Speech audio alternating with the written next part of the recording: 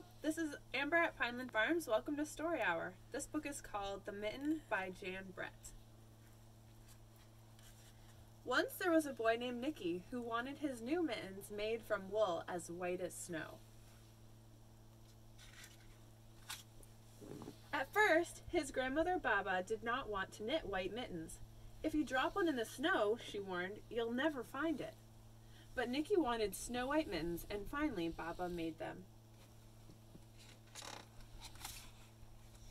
After she finished, she said, "When you come back home, first I will look to see if you are safe and sound, but then I will look to see if you still have your snow white mittens." So off Nicky went, and it wasn't long until one of his new mittens dropped in the snow and was left behind.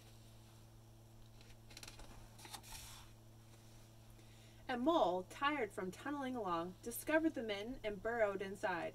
It was cozy and warm and just the right size, so he decided to stay.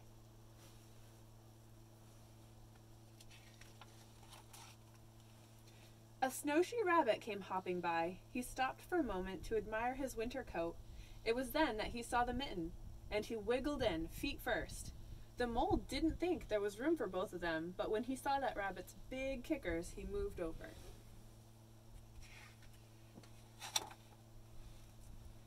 Next, a hedgehog came snuffling along. Having spent the day looking under wet leaves for things to eat, he decided to move in the mitten and warm himself. The mole and the rabbit were bumped and jostled, but not being ones to argue with someone covered in prickles, they made room.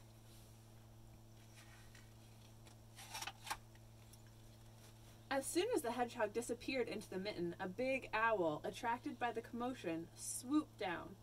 When he decided to move in also, the mole, the rabbit, and the hedgehog grumbled, but when they saw the owl's glinty talons, they quickly let him in.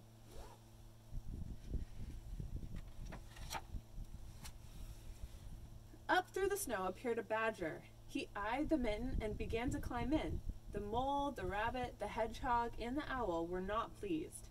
There was no room left, but when they saw his diggers, they gave him the thumb. It started snowing, but the animals were snug in the mitten. A waft of warm steam rose in the air, and a fox trotting by stopped to investigate. Just the sight of the cozy mitten made him feel drowsy. The fox poked his muzzle in. When the mole, the rabbit, the hedgehog, the owl, and the badger saw his shiny teeth, they gave the fox lots of room.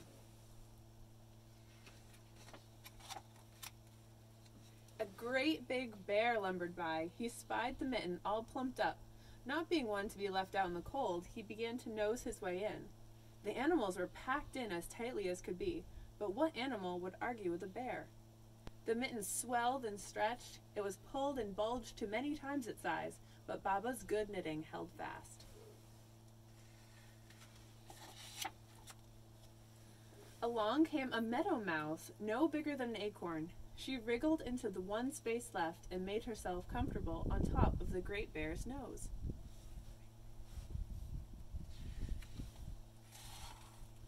The bear, tickled by the mouse's whiskers, gave an enormous sneeze.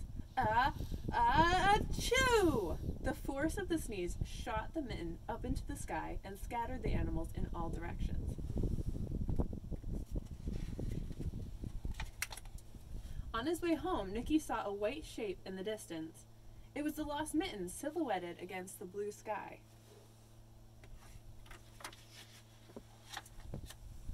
As he ran to catch his snow-white mitten, he saw Baba's face in the window. First, she looked to see that he was safe and sound, and then she saw that he still had his new mittens. The end. Thank you for joining us.